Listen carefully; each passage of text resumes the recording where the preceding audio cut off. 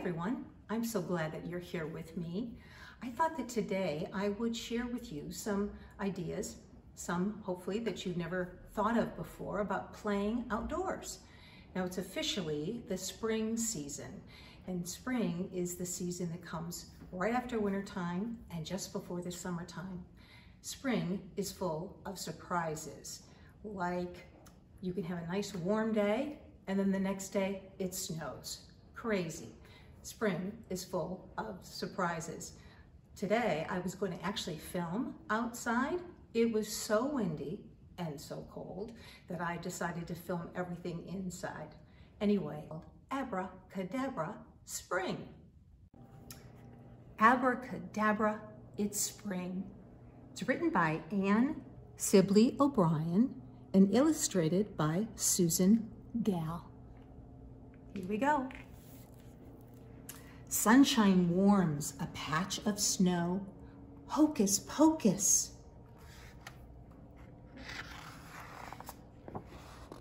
Where did it go?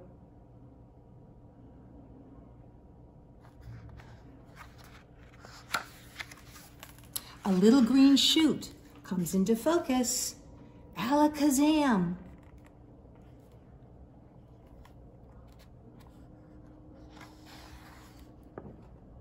Now it's a crocus.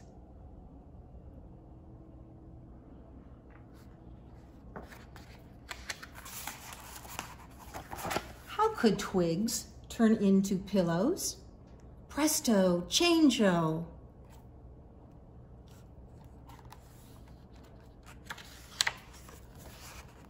Pussy willows.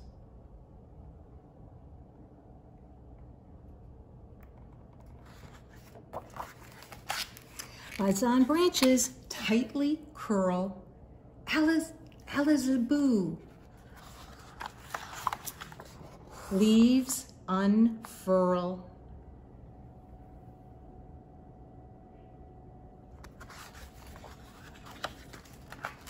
A silent sky, then birds come winging. Mumbo jumbo.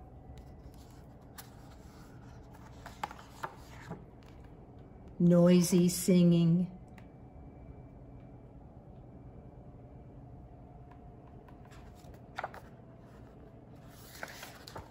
Sticks and string look like a mess. Zimzalabim.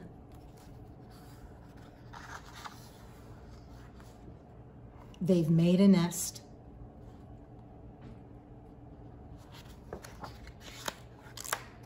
Three blue eggs sit there matching. Open sesame. They start hatching.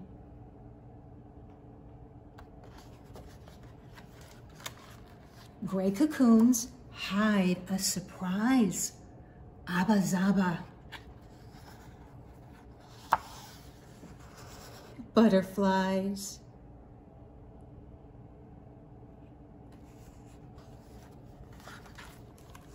Lacy blossoms, here comes a breeze.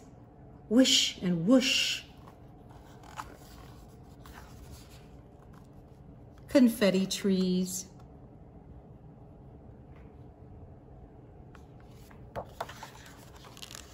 Boots are good for winter days. Bippity-boo. They're tossed away.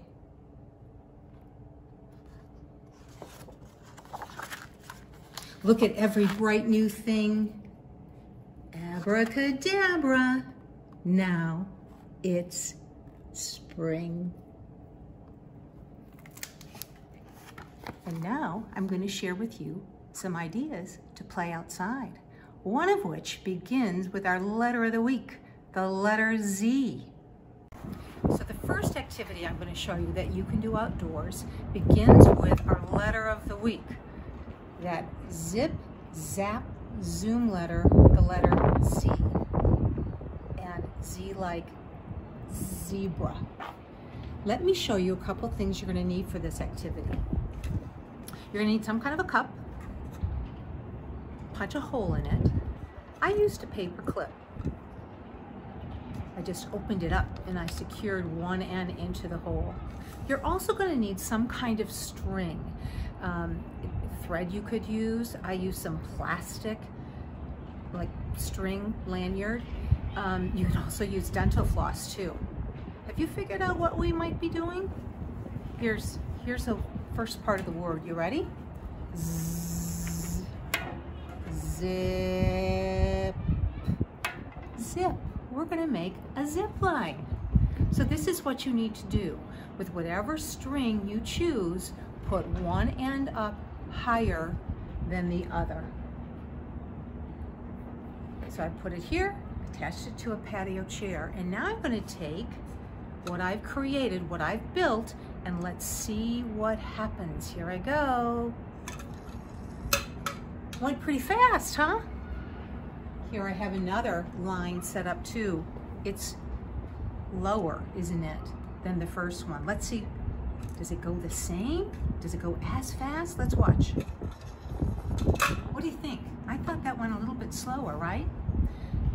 Build, test, and evaluate. Let me give you another idea too. You could use a bigger cup. You could use something like a pipe cleaner too to make like a little hook. You could put something in it, like the zebra, or I have some cubes here, whatever you want to do. And just watch and see what happens. How is it different? I don't know, was that faster, slower? I'm not quite sure. Anyway, have fun with it. So here are just a few more ideas for you for when you're playing outside this springtime. Spring is a beautiful season, and you probably already noticed that there's lots of things coming up, probably in your garden or in your front yard or in your neighborhood. Flowers are growing, buds are coming on trees. You probably noticed a lot of birds that have come back. Anyway, it's a wonderful time to go out and to look around and to really notice all the beauty of spring. So here's a scavenger hunt for you to go on. And it's actually a nature scavenger hunt bingo game, and we will make sure that your moms and dads get a copy of this so you can play. As you go on a nature walk, see if you can find some of these things, and when you spot it, you know what to do. Put like a little X over it or circle it, and when you get 5 in a row or 5 across, you get to say bingo, right?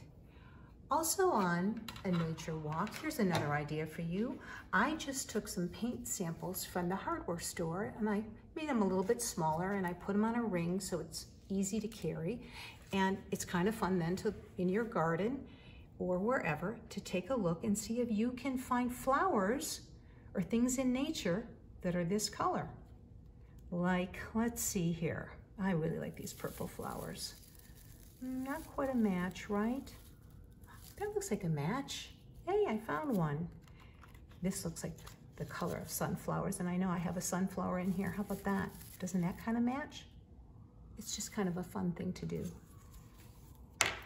As you are on your walk or looking to do some artwork, I went this morning, and on my walk this morning, I found some rocks that I liked, some grass, and I started to make a little bit of artwork. And see if you can figure out, I got inspired by something that I saw along my way. And these leaves and these petals, I didn't pick them, they actually were on the ground. Can you tell what I saw this morning and what inspired me? I saw a rabbit. I like it so much that what I'm gonna do is I'm gonna put a frame around it using sticks. I got those on my nature walk too. I have another frame idea for you as well. Oops, he kind of looks off kilter, doesn't he? I have another frame idea for you. Let me show you. Maybe you're already using chalk on your sidewalks and you probably want it. Some of them you're really happy with, you really like it. You could make a paper frame for your chalk drawings. Maybe invite some neighbors over to come on over and look at all my artwork. Maybe put on your sidewalks in front of your house.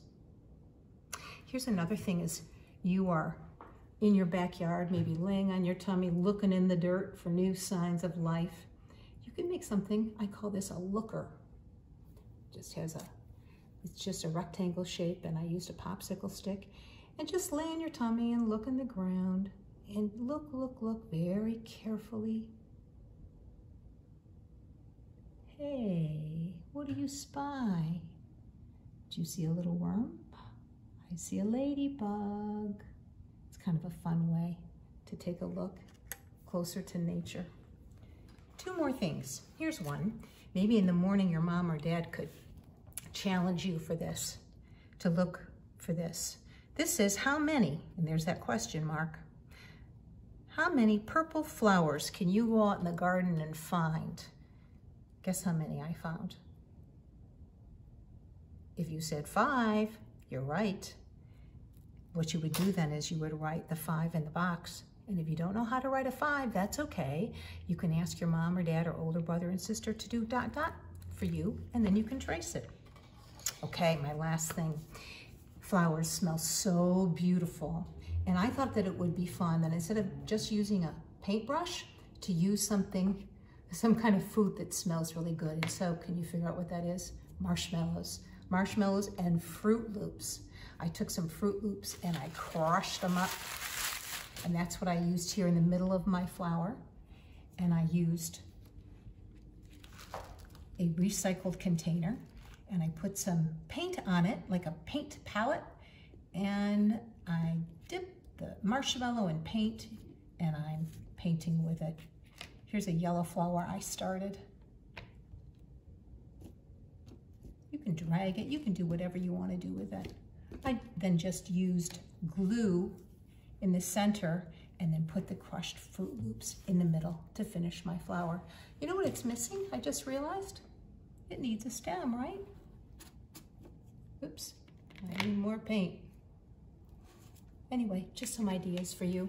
I hope you have a great time playing outside this springtime. See you soon.